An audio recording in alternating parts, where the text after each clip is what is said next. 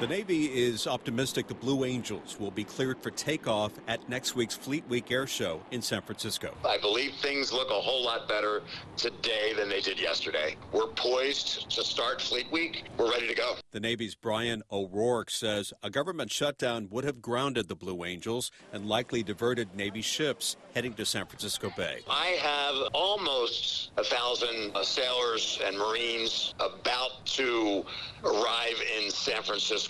Very excited to participate in Fleet Week. There's a bit of relief in places like Fisherman's Wharf, which could have lost out on big tourist dollars. Fleet Week is a huge event for the wharf, for the city, for the Bay Area. You know, it's a standard event that everybody looks forward to. Without federal funding, national parks were standing by to close. Muir Woods posting on its website Saturday, "We are hopeful that Congress will act to fund the government." Napa 8th grader Jaden Solly was stressed his class trip to Yosemite would be canceled. We actually wrote letters yesterday at school to write, "Oh, dear Congress, please pass something. We really want to be able to go to Yosemite."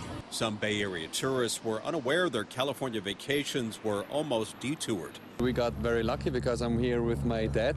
He's now 70 years old, and it's been his life dream to visit San Francisco one day, and it wouldn't have been a shame if now Alcatraz would have been closed, or Wildwoods would have been closed, or whatever national park would have been closed. So we were pretty lucky there, yeah. In San Francisco, Cornell Bernard, ABC 7 News.